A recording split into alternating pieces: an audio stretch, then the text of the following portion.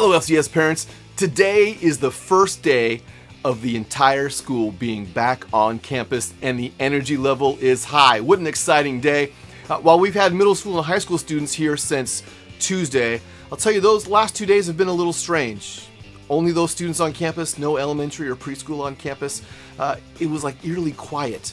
But today, everybody's back. Preschool, elementary, middle school, high school, and the energy is high. The noise level is up, and that's a great thing. I go out on the playground, there are kids playing out on the playground. I go in the classrooms, there's learning taking place already in the classrooms. It's great. So we're so excited for the school year to be back once again in full swing. For preschool and elementary students, this is your first day, and we had a lot of great things planned for today, the first of which was chapel. The first thing we did today was chapel. You may know that we've changed our chapel days. The chapel is no longer on Fridays. It is now on Thursday mornings because of the change to the middle school and high school schedule.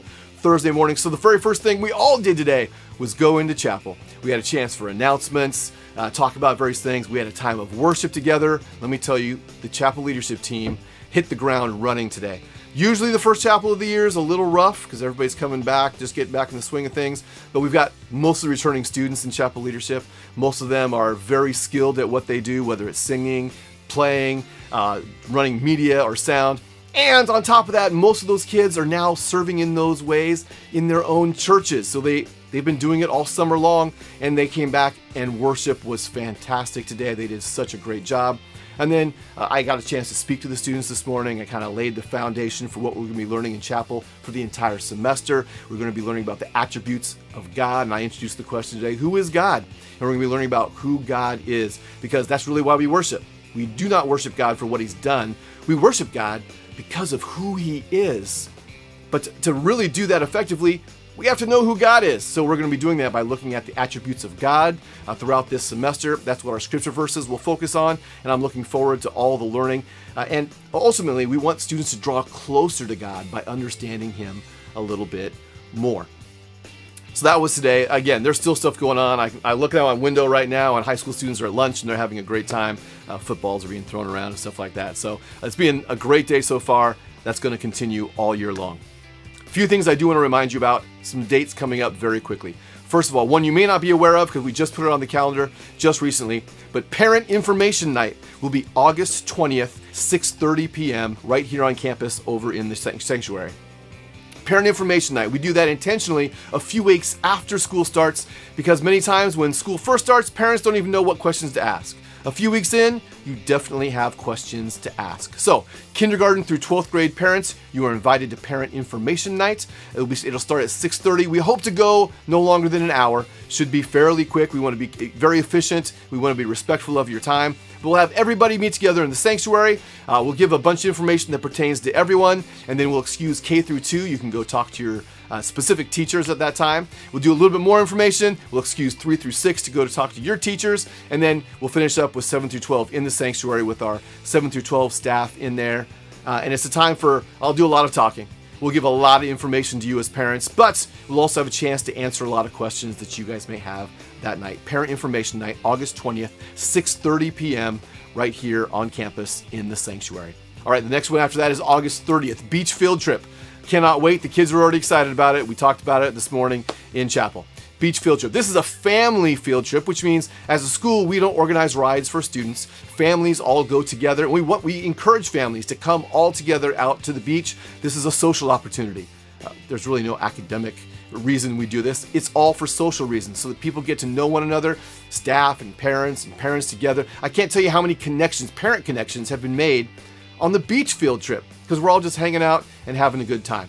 So join us August 30th. We go to Dillon Beach. We want everybody out there by 10 a.m. That's when we start the sandcastle competition. All the homerooms build sandcastles, have a competition. The 11th and 12th graders won it last year. So the high school students, their heads are getting a little big. Elementary students, I need them to step up and beat the high school students. I need to deflate their heads just a little bit. Humility, we want some humility. So elementary kids, I'm begging them to help give the high school kids some humility by, taking that. We have a bucket that goes to the classroom each year that wins it. I'm hoping elementary takes it this year.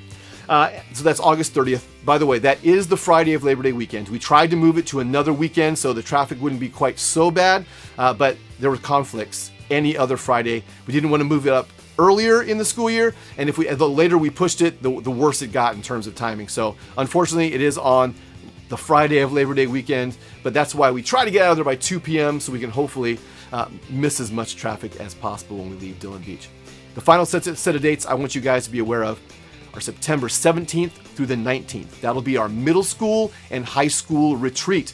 Kids love it. We were gone for 3 days. We go up to the Redwoods, to Mount Gilead.